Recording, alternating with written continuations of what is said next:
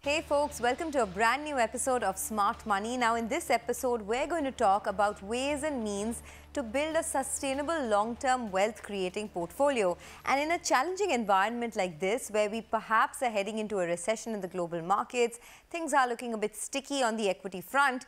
This is, I guess, topical to talk about how to not just build, but to even protect your portfolio in these challenging times. We have with us Ajay Tyagi of UTI AMC, who's joining me on the show as my guest today. Ajay, welcome to the show. Thanks a lot for being with us. These are hard times, right? So how should investors really look to build their portfolios for the long term, given that there is so much noise in the markets and different sectors and different companies do well at different points of time? Yeah, good afternoon, Sonia, and thanks for having me on the show.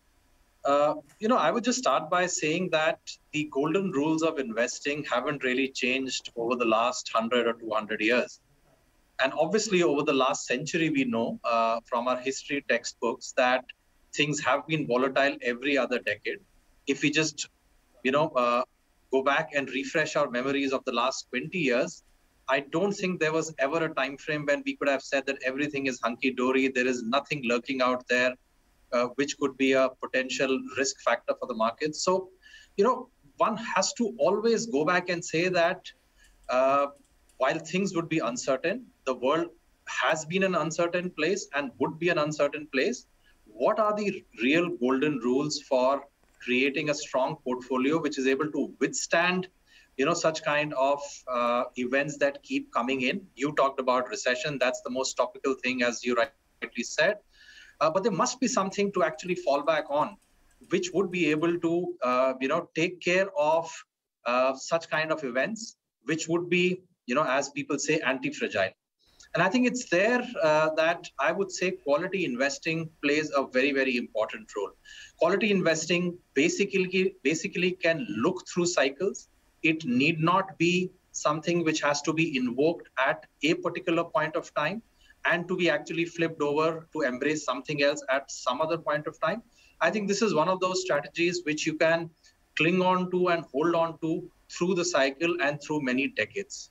But Ajay, correct me if I'm wrong, right? I mean, it hasn't, the definition of quality investing really changed compared to what it was, say, 10, 15 years ago. I mean, the same companies that have been growing for the last 15 years may not be the leaders of the next, right? Purely because of so much disruption, digitization, new players entering. So just define high quality investing for our viewers.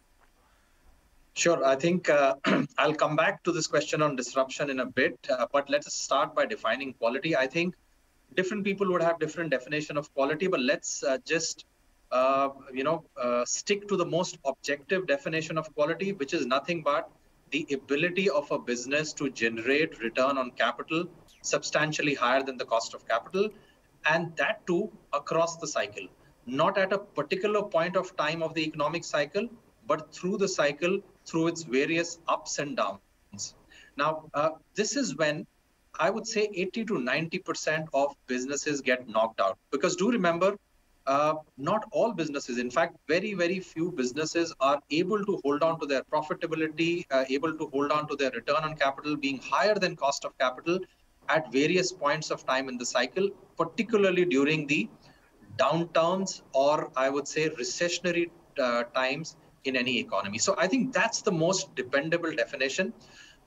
One can look at the behavior of businesses in 2008 and 9 when the world was struck by the financial crisis. One should look at the behavior of businesses during 2020 when the world was struck by another unexpected event called the pandemic.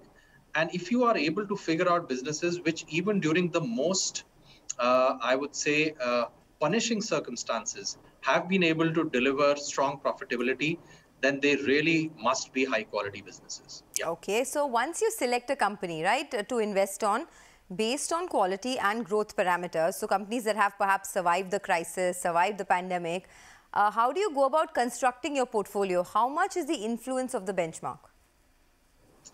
No, that's a very good question. I would say that quality investing itself can be actually practiced in many different ways. I would say that the one that comes naturally to us is to be agnostic of the benchmark, not look at the benchmark at all and truly be bottom up in the portfolio construction approach.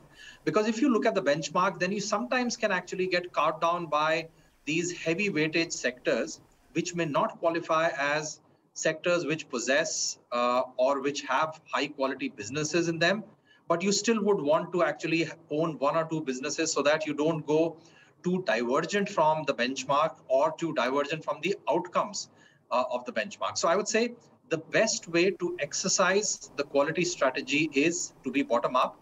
Don't look at the benchmark.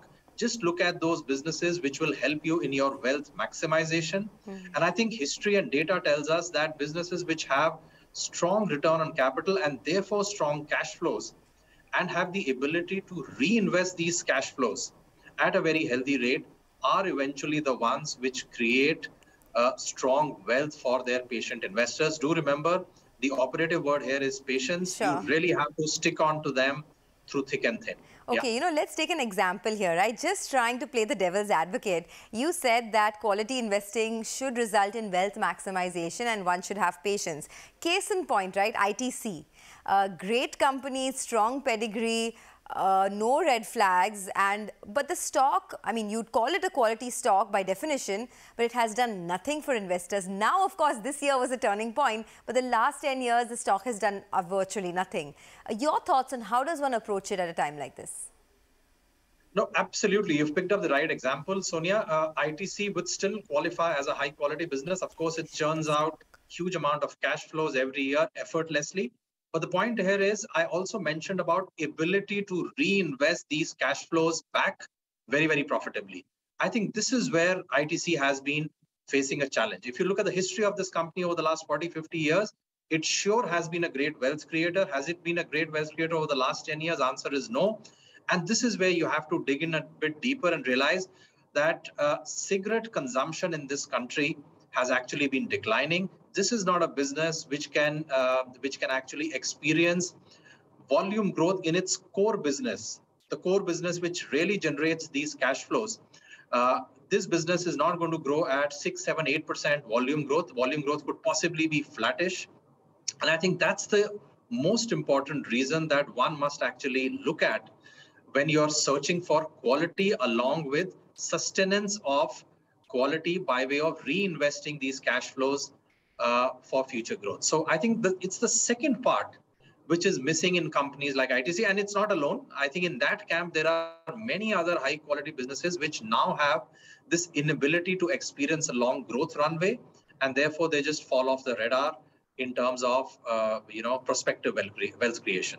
So how long do you wait? I mean, how do you know? So someone who is perhaps invested in ITC, they would hold on to it, right? But then there's an opportunity cost. I mean, you'd rather have put that money elsewhere in a high growth stock.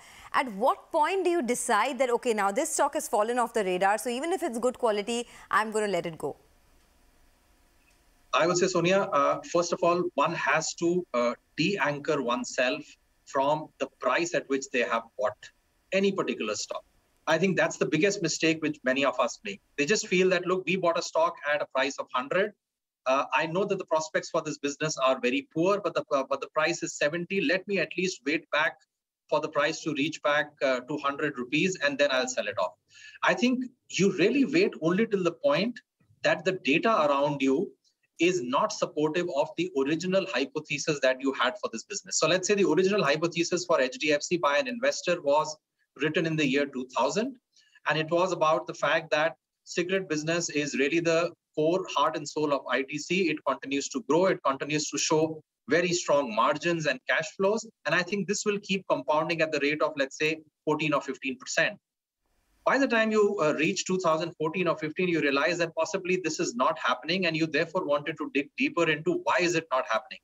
And if in the next couple of years, you realize that, look, this is not happening because the number of smokers in the country are reducing, or the frequency of existing smokers is also going down, then this is something which is really going to hurt the business in the long term in terms of the growth of these very cash flows that we liked in the first place and because of which we wrote this hypothesis. So I would say that's the point, when the data around you is not supportive of your hypothesis, that you would want to bail out, regardless of your entry price and regardless of what the current price is. Yeah. Okay, fair enough. That's a fair point. Let's do one thing. Let's take a quick commercial break. We have lots more to talk about on smart money, so don't go anywhere. We'll be back in just a bit. Stay tuned.